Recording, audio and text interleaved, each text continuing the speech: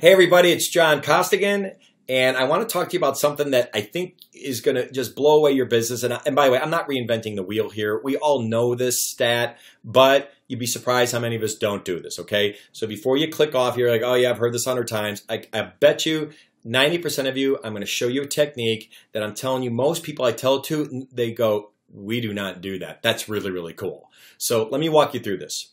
The topic is referrals. And how do you get them without feeling awkward? I know why we don't do it. We feel awkward. We have our hat in our hand. We feel like we're begging, or maybe we had a bad experience with our customer, right? I mean, that's kind of hard to call up a customer going, "Hey, how are you doing? You're doing terrible. Great. Can I get some names for some other people we can be terrible with?" Right. That's a whole other problem. You can't do that. I'm talking about people that we actually have a very good relationship with, and we're delivering on what we promised, right? So you could. Folks, go do the searches on referral success. I mean, they're all out there. 92, 85, 64% of all the business you'll get, you'll end up closing from referrals. I mean, they kind of say, you think about it, you get 10 referrals. The worst case you'll do is close 6 out of 10. That's an amazing stat. So, and there's all these reports that say 83% of consumers will give it, but only 29% of salespeople ever ask. And I just went through the reasons why we don't ask. I'm going to tell you why it's really something we don't do, and here's why. You're not getting the referrals because we need to do the work for them. Now, let me explain the work for them. You know, I got a client right now in Washington, D.C., and they're saying, John, we met with this person physically. We had a great meeting with them out in their office. We left, and they said, yeah, let me get you with a couple people here within the organization. That's really who you want to meet.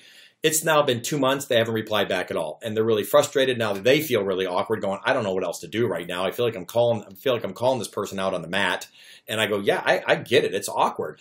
I said, one of the reasons why you probably don't do it is people are busy. This is it. People are busy. They're more busier now than they've ever been. So what you need to do is you need to eliminate the busy objection part. They're not telling you they're busy, but you got to eliminate it even though it's not being said. And here's what you do. You take a letter and you send it out. You take a Word doc. You take a Word doc, and all you do is you do a template. Once you make the template, you're done. You can now send it out to everybody.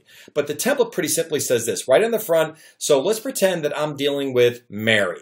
And I go, Mary, would you mind if is there any opportunity for you to maybe spread the wealth within your own organization, or maybe somebody outside here? I'll tell you what, you probably have 2 or 3 people. I'm going to do the work for you. I'll send you out an email. I'll write the whole thing. You just fill in the 2 blanks, and you can send it off to whoever you feel is appropriate. If I can do that, that'd be great.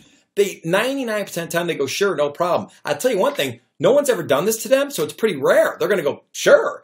Their brain's going to go, that's kind of cool. You're doing all the work for me? They may not say it, but that's what they're probably thinking. So what you do is, here's how the email's kind of constructed, okay, or the Word doc, right? So what the Word doc does just says this. It says, so Mary's going to go, hey, and let's pretend Mary's introduced me to a gentleman named Bob. The template's going to go, blank meet John, John meet blank. So, of course, if I send it to Mary, I'm going to write this for her. Of course, Mary's going to put the word Bob in there. And I even put it in yellow. I'm like, I make it so where you can't screw it up, right? I go fill in the yellow spots. And so pretty much I just say, you know, it says blank meet John, John meet blank. And then it says, I met John about 1.5 years ago when he came out to us in Seattle and we did da-da-da-da-da. So the first paragraph is about how we met, how we even got engaged.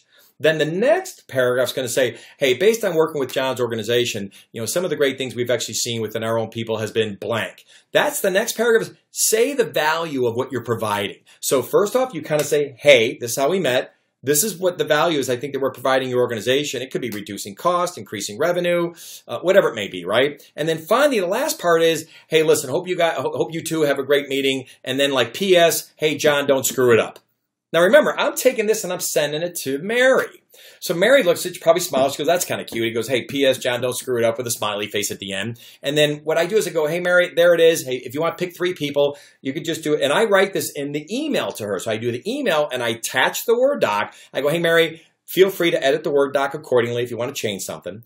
I said, but just take it, cut and paste it to an email. You saw the 2 yellow spots. You could fill in those names right there. And then you're pretty much set. And then if you can't, just email it out to Bob or whoever your referral is. CC me, I'll take it from there. I and other people I've trained this on have been crushing it with this. This works so well because you're doing the work. So long story short, I'm hoping, especially as a manager, if you're looking at this, I want you to go, I love this. You know what you do? have a day, have a Monday morning meeting, get together, go, we're going to have a referral day. Let's do a referral day where I want you to reach out to our best clients, send them an email or try to get them on the phone and say, listen, have an idea. If you have a moment, give me a holler back. I want to run something by you.